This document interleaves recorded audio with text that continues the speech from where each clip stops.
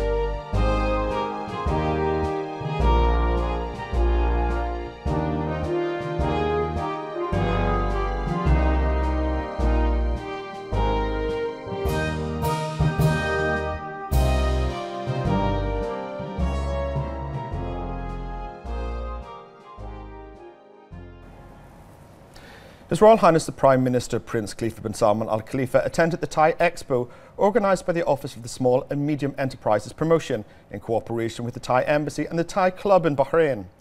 Upon arrival, His Royal Highness was received by the Thai Ambassador to Bahrain, Thanis Nasongla. His Royal Highness the Prime Minister affirmed that the economic field constitutes one of the distinctive aspects of cooperation between Bahrain and Thailand, affirming the two countries' keenness on bolstering this cooperation to serve joint interests. His Royal Highness stressed the importance of the role of small and medium enterprises in supporting governmental efforts in various countries in the fields of sustainable development through its ability to provide further job opportunities that represent an addition to national economies. His Royal Highness the Prime Minister listened to a briefing by the Thai ambassador to Bahrain on the exhibits, and His Royal Highness watched a musical show that reflects Thai folklore. Then His Royal Highness toured the exhibition, where he viewed Thai products. On the occasion, he expressed admiration for the Thai products' quality and workmanship, wishing the organisers and participants success in achieving their business aspirations. His Royal Highness asserted that Bahraini-Thai relations witness a continuous growth in various sectors, which stems from the solid historical ties between the two countries, which are based on the joint belief that cooperation is the optimal means of achieving rapprochement. He urged business people to benefit from the two countries' promising opportunities in building further economic partnerships. His Royal Highness hailed the organisation of the Thai Expo's events, stressing the importance of increasing the number of such exhibitions for their marketing role in developing commercial exchange. For his part, the Thai ambassador expressed thanks and appreciation to His Royal Highness the Prime Minister for attending the exhibition, which reflects His Royal Highness's keenness on bolstering bilateral relations. He asserted that His Royal Highness's attendance of the exhibition contributes to achieving its goals aimed at increasing commercial relations between Bahrain and Thailand.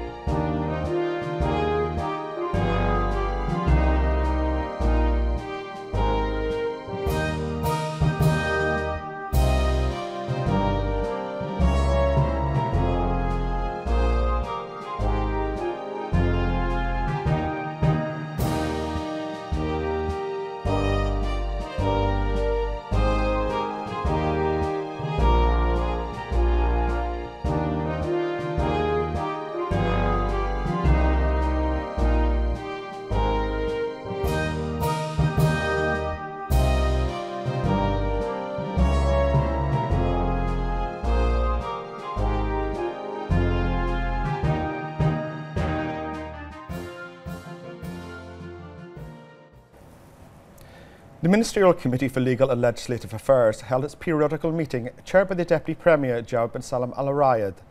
The Ministerial Committee reviewed the topics and memoranda listed on the meeting's agenda, including proposed laws and resolutions, which the committee thoroughly studied at the government's request and took its recommendations to refer them to the Cabinet for consideration and taking appropriate action.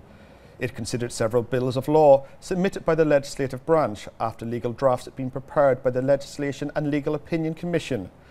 The committee also considered proposals referred by the government to the Council of Representatives and prepared the government's reply in the light of responses received from the concerned governmental entities. The committee decided to submit a memoranda to the Cabinet to take the necessary action in this regard. The committee expressed opinions on some of the matters referred to it from various ministries and governmental entities. The Minister of Foreign Affairs, Sheikh Khalid bin Ahmed bin Mohammed Al Khalifa, participated in the 152nd Ordinary Session of the Council of the League of Arab States at the ministerial level. The Council discussed the draft submitted by Bahrain regarding the violations of Al Jazeera Channel against Arab states. The draft affirmed that Al Jazeera Channel, representing a media outlet of Qatar, continues to attack Arabs through its programmes, documentaries and fabricated news reports. It added that the channel works in promoting hatred and discord in the Arab community and inciting people against national systems and symbols, in full disregard of the principles of the Arab Media Honour Code and the relevant international charters. The item submitted by the Kingdom noted that for 2 decades Al Jazeera has hosted various terrorist, rogue and outlaw groups that are wanted in Arab countries. It added that the channel is considered the main source that promotes the ideologies of terrorist and extremist groups such as Al-Qaeda, Daesh, Boko Haram, Al-Shabaab in Somalia, Ansar Allah in Yemen, and many other terrorist organisations who broadcast it exclusively from this channel. It also added that Qatar has used this channel to circulate fabricated news and broadcast offensive news reports and documentaries that harm the interests of the Kingdom. It also stressed that the channel has waged systematic media wars against Bahrain in order to distort the human rights situation and hinder the process of reform, democracy and development. The item affirmed the involvement of Al Jazeera in cases of intelligence and harming the national security of the Kingdom, stressing that such crimes are documented with their evidence and are pending before the judiciary. It also stressed the importance of taking strict legal measures to curb the practices of this channel and observe its hostile acts against Arab countries and people. The Council decided to refer this item to the Council of Arab Information Ministers for consideration. The Council also issued a resolution on the Iranian interference in the internal affairs of Arab countries, condemning the Iranian interventions in the internal affairs of the Kingdom, its support to terrorism, training terrorists, smuggling weapons and explosives, provoking sectarian strife, and issuing statements at various levels to destabilise security, order and stability in the Kingdom.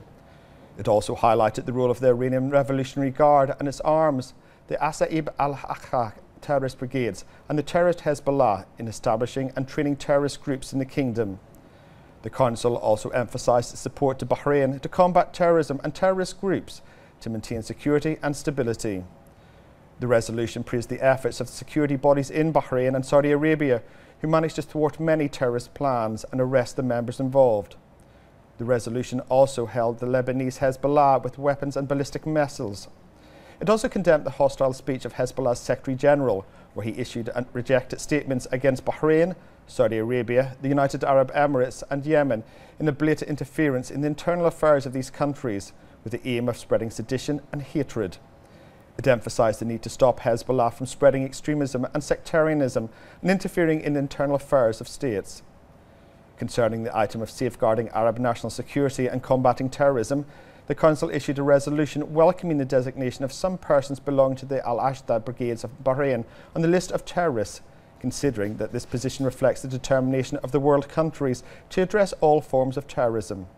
The designation also supports the efforts and steps taken by the Kingdom to promote security and stability and peace.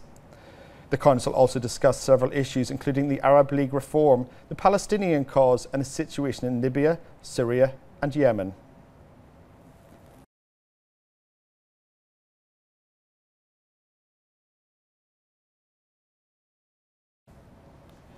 The Minister of Foreign Affairs, Sheikh Khalid bin Ahmed bin Mohammed Al Khalifa, participated in the 12th meeting of the Arab Ministerial Quartet Committee on the follow-up of the crisis with Iran, comprising of Bahrain, Saudi Arabia, the United Arab Emirates, Egypt and the Secretary General of the League of Arab States. The meeting was held yesterday at the General Secretariat of the League of Arab States headquarters on the sidelines of the 152nd regular session of the Arab League Council at the ministerial level in Egypt.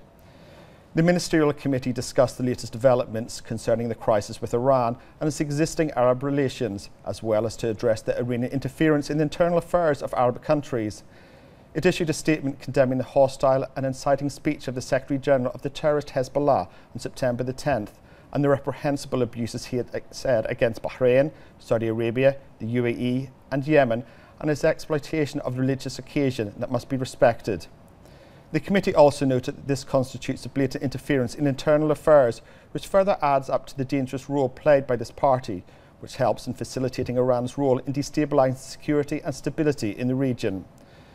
The committee stressed that this party creates a major source of tension, which necessitates deterring and confronting those supporting it, and obliging them to immediately stop these statements and all practices that impede efforts to bring peace to the region. It also calls on the Lebanese government to condemn these blatant statements and interventions coming from one of its main components within the framework of commitment to fraternal relations between Arab countries and the Lebanese Republic. The committee also denounced and condemned the continued Iranian interference in the internal affairs of Bahrain and its malign role in supporting terrorism, training and harbouring terrorists, stirring up sectarian strife, and its ongoing hostile statements in order to destabilise security and stability, as well as the establishment of terrorist groups in Bahrain funded and trained by the Iranian Revolutionary Guard and its arms being Al-Asab al-Ahaq, terrorist brigades, and the terrorist Hezbollah.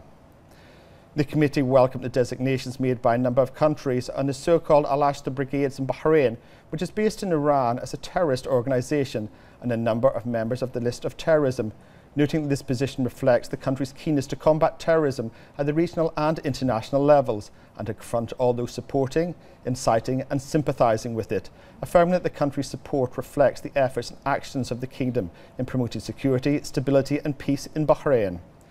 The committee stressed the importance of the report submitted by Bahrain to the 152nd session of the Council of the League of Arab States on the Iranian interference in its internal affairs from January to August 2019, which affirms Iran's constant support for terrorism and to stir up strife to destabilise security and stability in the kingdom, which is in violation of the principle of good neighbourliness and respect for the sovereignty and stability of state and non-interference in their internal affairs, in accordance with the principles of the Charter of the United Nations and international law. Thus, the committee affirmed its support of Bahrain in all measures taken to maintain its security and stability. The committee also addressed Bahrain hosting the international military meeting held on the 31st of July 2019 to discuss the current situation in the region as a result of threats to the security and safety of international navigation in the Arabian Gulf, which is an affirmation of Bahrain's relentless endeavours and its constant and participatory policy to provide all means of security, peace and stability in the region and the world through collective action and joint cooperation with brothers, allies and international partners. The committee denounced the statement of the Iranian Foreign Ministry spokesperson on hosting the meeting by Bahrain and stressed that this statement reflects Iran's approach, which is completely contradictory to what would benefit the countries and peoples of the region, and reflects its clear keenness to obstruct all efforts and initiatives aimed at enhancing security, stability and freedom of navigation in the Arabian Gulf and the entire region. The committee also condemned the continued Iranian interference in the internal affairs of Arab countries and condemned the constant provocative statements made by Iranian officials against Arab countries.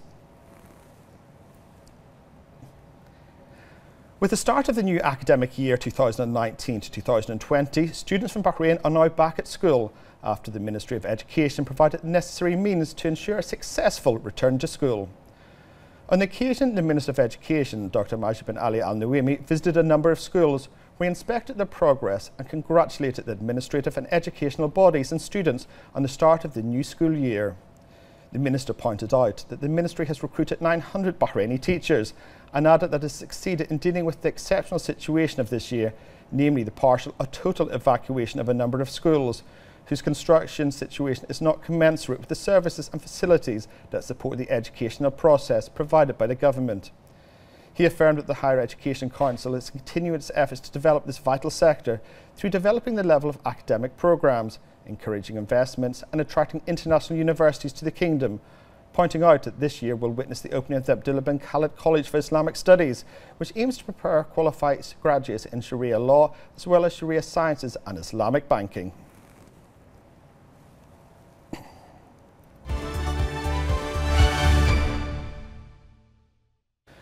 The Kingdom of Saudi Arabia today condemned and rejected Israel Prime Minister Benjamin Netanyahu's pledge to annex West Bank's Jordan Valley if re-elected on September the 17th.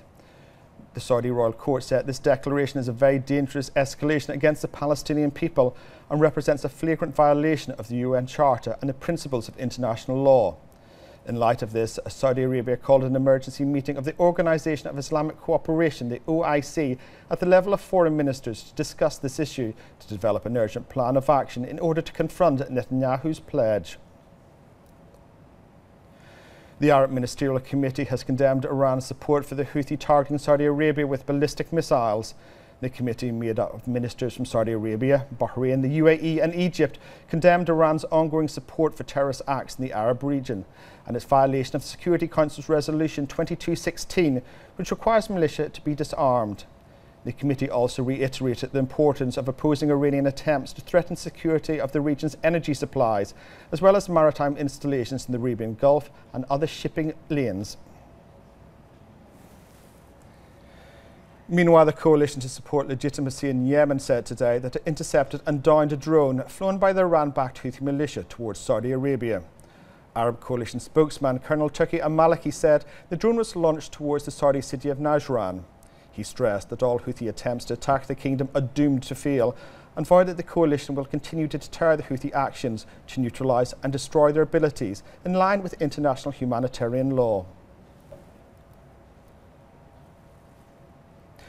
US President Donald Trump said that he has fired National Security Advisor John Bolton after he disagreed strongly with many of Bolton's suggestions. Trump tweeted that he told Bolton that his services were no longer needed at the White House.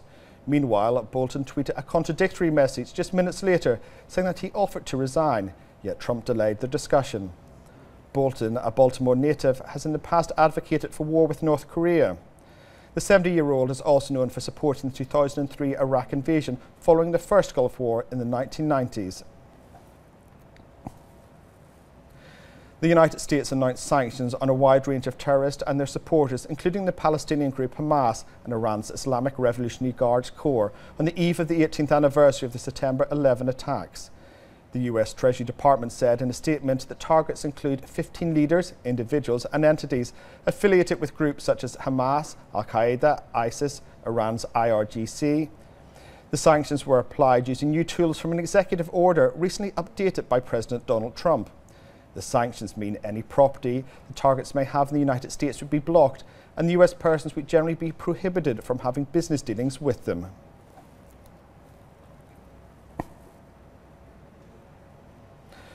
Britain summoned the Iranian ambassador to condemn what it said was a clear breach of the assurances it was given over the oil cargo of the tanker Adrian Daria 1, which had previously been detained for breaching EU sanctions. Foreign Minister Dominic Raab said Iran has shown complete disregard for its own assurances over Adrian Daria 1, accusing Tehran of reneging on a promise not to transfer oil from the tanker to Syria. Britain said it would raise the issue at the United Nations later this month. New satellite photos show the Iranian oil tanker pursued by the US remains off the coast of Syria.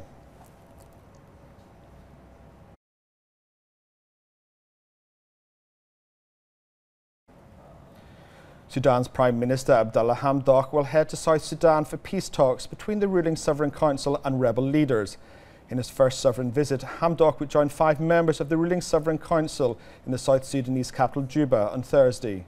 Sudan's traditional government has made peacemaking with rebels fighting Khartoum one of its main priorities and is a key condition for the country's removal from the United States Sponsors of Terrorism list.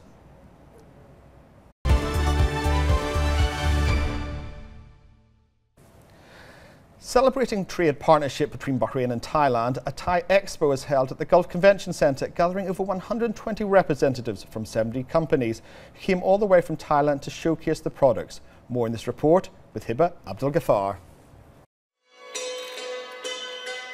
A piece of Thailand in the heart of Bahrain.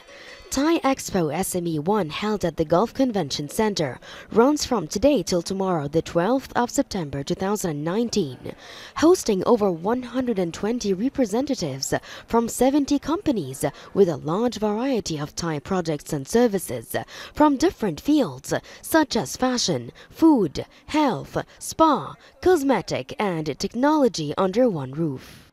Thailand and Bahrain not the friendly, but we consider as the family member. It's like the relative, it's like the brother, sister.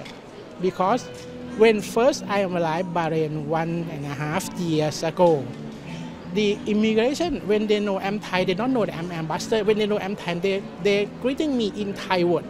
So it means that it's how wonderful that every people in the Bahrain, they can speak Thai. I think that from many people that I meet, they say that when they know I'm Thai, they say, oh, I have been in Thailand last week, last year, or my family or my friends just visit.